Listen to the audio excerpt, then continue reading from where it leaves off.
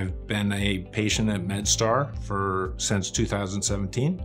I've had 2 hips replaced, and following those in 2018, I had a knee replaced.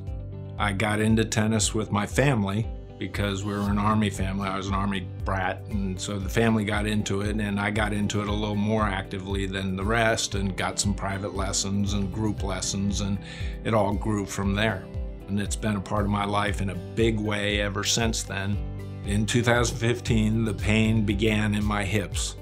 The left was more pronounced than the right, and I noticed it mostly after activities. So like if I played a match, about an hour afterwards, it would be really, really sore, and I treated it with ice. I had to cut back considerably on how much I competed. My playing went from 4 or 5 times a week to once a week. I like to hunt and fish, both from a boat as well as walking the shore of lakes and rivers. And I really lost a lot of my confidence going into rivers and walking on slippery rocks and things like that, and felt like this is a major interference in the things that I like to do, and I need to get some help for it. I went to MedStar, explained my situation. They felt like, let's go with a conservative approach, get some therapy, a physical therapy, x-ray, CTs and the like, and then come back in a couple of months and gauge how the pain level is progressing. We ended up doing both hips. The first hip, the left one, was done in May of 17, and then the right hip was August of 17.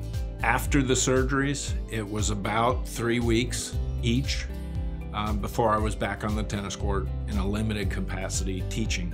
I was feeling really optimistic about it, and then the pain in my knees, which I thought originally was just recovery, became really intense. So that's when we had to go back and examine what was happening in that joint.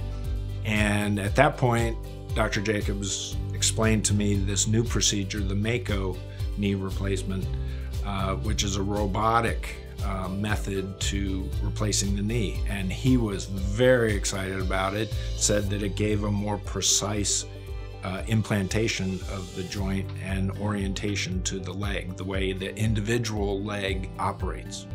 Nowadays, compared to 2016 and 17, it's like a whole new life on the tennis court. But it's a 180-degree turnaround from where I was in 2016.